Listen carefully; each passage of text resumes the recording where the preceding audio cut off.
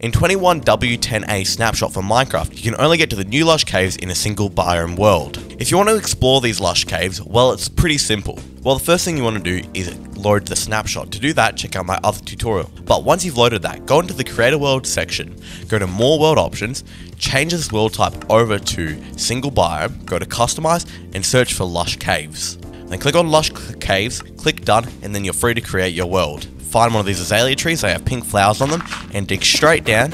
You'll see I'm now in the new Lush Caves. Enjoy the snapshot, stay carbonated!